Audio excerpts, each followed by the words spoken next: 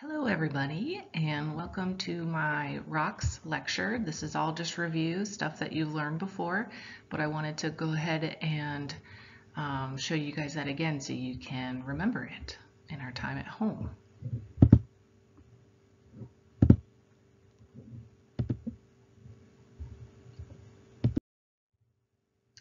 Okay, so what is a rock? If you remember in class, we talked about how rocks are like words and minerals are like letters.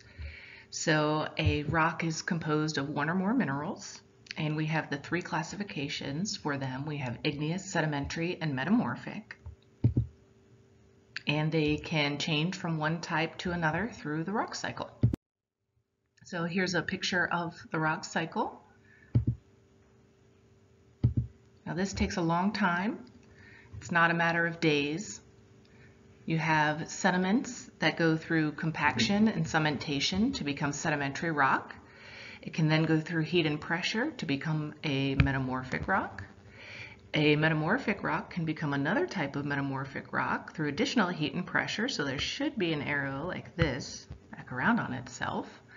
But if it doesn't become another type of metamorphic rock, it could melt if there's enough heat to then become magma or lava, and then cools, crystallizes, and solidifies into an igneous rock.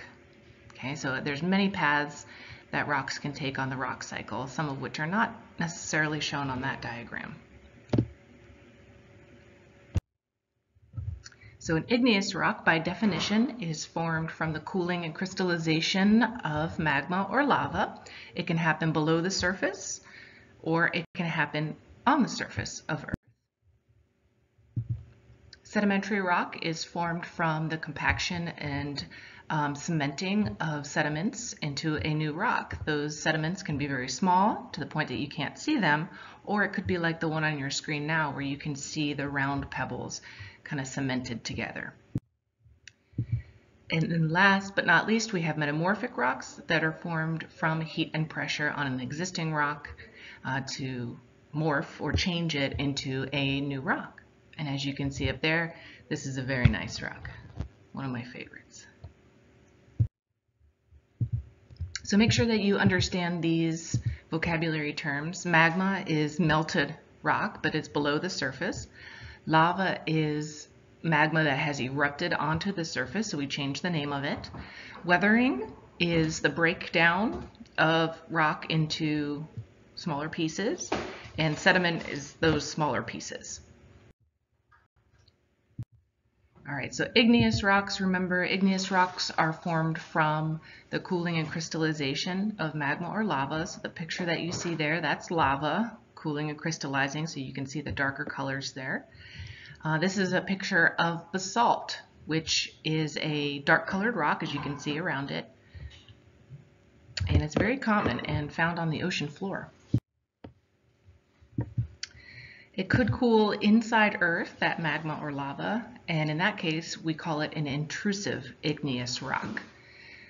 It's going to cool slowly because it has the rock around it, kind of insulating it, and it allows the crystals to grow larger. Now, when I say a large crystal, it's a few millimeters. Basically, you can see it without any special tools. You can just see it if you look at the sample. That would be an intrusive igneous rock with large crystals. An igneous rock can also be extrusive, meaning it cooled outside the volcano. It exited the volcano, and it's going to cool much faster because it's going to have contact with the air. So those crystals might not form at all, or they might be very tiny. It might have a glassy texture or even a vesicular texture where it has the holes in it because of the gas bubbles popping. So those are going to cool much faster and have a different texture than the intrusive igneous rocks. So we can classify those igneous rocks based on their texture and their composition, or what they're made out of. So minerals can be light or dark, and your texture can be coarse, fine, glassy, vesicular. Those are all words that we use to describe texture. So if you look up there now, we have coarse grained, and you can see the actual crystals there. That would be a large crystal due to the slow cooling.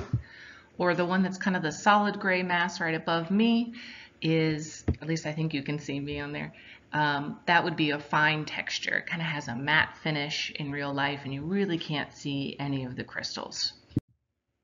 So an example of a coarse-grained rock, this is granite. Oops. This is rhyolite. Rhyolite has the fine-grained texture to it.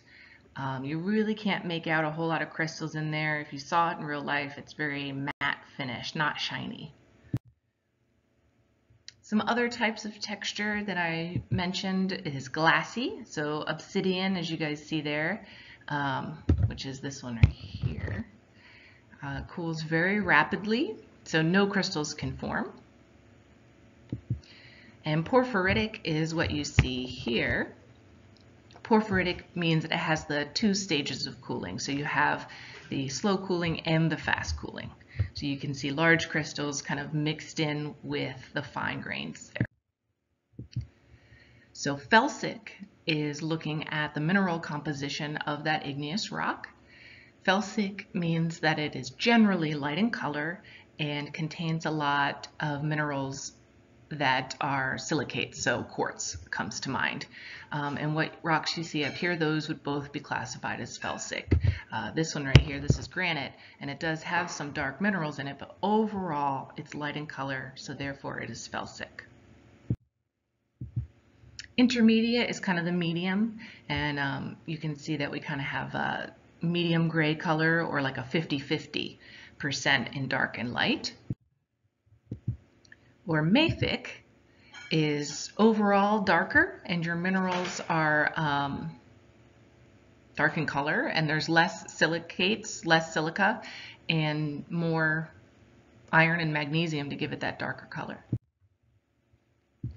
Ultramafic, these are going to be rare, so it's not anything that we looked at in class, and not likely something that you would find outside. Okay, so silica is the light-colored minerals that we've been talking about in the silicates. All right, some other features that you should be familiar with. These are all examples of plutons that you see up there now. A pluton is the mass of intrusive igneous rock that cools and crystallizes below ground. So it's going to have the coarse grains, the large crystals. So all of these are plutons, and we give it a different name depending on the features of that pluton. So looking at that picture there, you can see a batholith is very large. And then coming off of those batholiths, you have these veins kind of cutting up into the rock layers there. Those are dikes. And if it goes horizontal with the rock layers that you see there, that's a sill. Or if it pushes up because it is a thick sill, it's a thick type of magma, most likely felsic, because of all that silica in there, it's going to create this dome mass called a laccolith. Okay, and on this slide, we're looking at a chart of major igneous rocks, some of which you might remember. So the way that you read this chart, first you look at the chemical composition. So basically you're looking at the color of the minerals in that rock. So granitic is another way to say felsic. It's really difficult to write on here. Basaltic would be mafic. Andesitic would be your medium, okay, or your in between. So you're going to look at the coloring of those minerals and decide, is it granitic, is it basaltic? Remember, you're not going to find much ultramafic, so don't even really think that it's there. If it's dark in color, put it under mafic. And then you're going to look at the texture of your rock and decide, is it coarse or fine-grained? Is it glassy or vesicular? So you look at texture.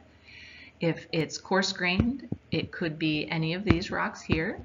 So let's say we have a light color, so granitic or felsic igneous rock, and it's coarse-grained. You can see the crystals in it without any special tools. Well, you probably have granite. Or if it's mafic and fine-grained or even vesicular, you can have a vesicular basalt, right? Because you're following the chart like this. over like that to get your rock name. Porphyritic would be, again, your mixed texture. You have some large crystals kind of embedded in the fine-grained background, and glassy is basically like obsidian. Most people know what obsidian looks like. It just looks like a black glass with that conchoidal fracture. Okay, so now let's look at sedimentary rocks. So the first step of sedimentary rock formation is the weathering, or the breakup of the solid rock into smaller pieces, known as sediments. Then we're going to get erosion, so the transport or moving of those pieces. It could be by water, wind, ice, gravity, just like we talked about in the agents of erosion unit. And then the last step here, shown here anyway, would be deposition. So then the sediments are going to settle down and are dropped by whatever agent of erosion. And remember, water does an excellent job at sorting sediments based on size. So as that water loses energy, first it's going to drop your larger sediments, then your medium, and then your really fine or small sediments, as the water is very still and doesn't have the energy to carry it. The next step here is showing us compaction and cementing. So you have the deposition, you have the sediments, let's say, settled down on the bottom of a calm body of water, and over time more sediments are going to go on top of those existing sediments and kind of bury them and compact them as they go underground. And then you have dissolved minerals kind of deposited between those grains, so it cements them together, acting like glue. So we have three main groups of sedimentary rocks. We have clastic, chemical, and organic. And remember, organic in science means something that's alive or once was alive. So here we have some examples of clastic sedimentary rocks. These would be where the sediments are cemented together. Those sediments can be visible, like what you see here at the bottom. That's conglomerate, and you can see the round pebbles all cemented together. That's an excellent example of clastic sedimentary rocks. Or the one above that, kind of on the top right there, that's shale. Okay, that's pieces of very fine sediments like mud and clay cemented together, so you really can't tell the difference between the different sediments. They're so small, but it is still an example of a clastic sedimentary rock. The other example that's listed up here is sandstone, and that's just sand grains all stuck together. Here we have our chemical sedimentary rocks. So this is going to be a rock where the minerals are dissolved in water, and then those minerals either precipitate out of that solution or fall out of solution, or the water evaporates away, leaving behind the minerals. So we have limestone is a great example of a chemical sedimentary rock, and at the bottom there, that is halite, or rock salt. The last group, like I mentioned earlier, is organic, made from things that were alive or once was alive. So the top one that you see there, that is coquina. That's little pieces of shell, a little hard to see in that picture, but little pieces of shell all cemented together. And of course, shells come from living things. Chalk is shown there at the bottom, and you'll see limestone again listed here. Limestone is made from the skeletons and shells of things that lived in water that died, and they compacted down to then form limestone. So it's both listed as a organic and a chemical type of sedimentary rock. Okay, some features of sedimentary rocks that you should be familiar with. You can see in this rock we have like a layering effect that's called stratification. And whenever you find a rock with a fossil in it, I want you to classify it as sedimentary. This rock right here, you can see fossils of shells in there. You can see graded bedding in this example here at the top. We have sediments of different sizes in the layers there. So you can see like large pebbles, and then on top of that, it looks like maybe sand or something like that. And then below that picture, we have cross bedding, where the layers you can see are kind of slanted at an angle. So that's called cross bedding. Up here now you can see we have a chart of sedimentary rocks. So we have clastic and chemical listed up here now, and at the very bottom you'll see that we have organic. It's not separated out, but organic is down here at the bottom, right? Once alive, think of like coal or shells compacted together. Now coal is made from plant material. It's been compacted together. That's why it's considered organic. So some common sedimentary rocks that you might come across. If it is a clastic sedimentary rock and you can actually see round pebbles kind of cemented together like we looked at earlier, that would be a conglomerate. Now if it looks like pebbles stuck together, you know, these pebbles are like over 2 millimeters, okay, very visible. But those pebbles are angular, you might have breccia. If it's sand stuck together, it's sandstone.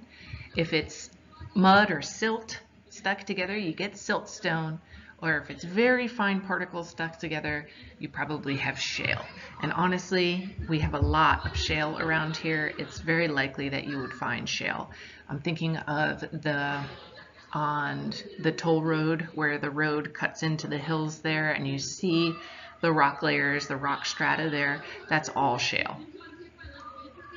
Some examples of chemical sedimentary rock, of course, we have limestone, which is something that you can also find here in Loudoun County. Let's see, what else might you find? That's about it. I don't think that you're going to find a whole lot of these just in your backyard. But you should also know that rock salt is a chemical sedimentary rock since it's an evaporate. It forms from salt being dissolved in the water evaporating away, leaving behind the salt, so we call it rock salt at that point. Okay, metamorphic rocks. Metamorphism means to change, and that's going to happen because of a change in pressure and temperature. You can have contact metamorphism and regional metamorphism. Contact implies touching, okay, so it's going to be nearby and it's going to affect a larger area of rock, whereas regional is, just like the name says, over an entire region, so it's going to affect a much larger area. So here's an example of contact metamorphism. We have the magma chamber below ground, and so that would be your melted rock, and it's going to kind of bake, and you can see by that rich orange color there, it's going to bake the rock that's nearby that it's touching. Not melting it necessarily, but changing it. So that's all about the change in temperature. Marble is an excellent example of a rock that is changed in that way. Marble comes from limestone. Regional metamorphism covers a much larger area, an entire region, and I want you to think about mountains being built. So at that convergent plate boundary, they're colliding and causing tons of pressure, and the rock is grinding and can actually change the rock through intense heat and pressure. So your agents of metamorphism is heat, pressure, and also chemical action. Okay, so heat is the most important agent of metamorphism, and it's going to be the energy that is provided to drive those chemical reactions. Pressure is going to compact that rock and actually create a more dense rock as the end product. And pressure will increase with depth as you go down underground. Okay, so this is just looking at how some of the different ways that pressure can change the rock. So you can see that rock strata are basically the layers of this sedimentary rock. And the end result is either foliated or non-foliated metamorphic rock. Those are the two classifications.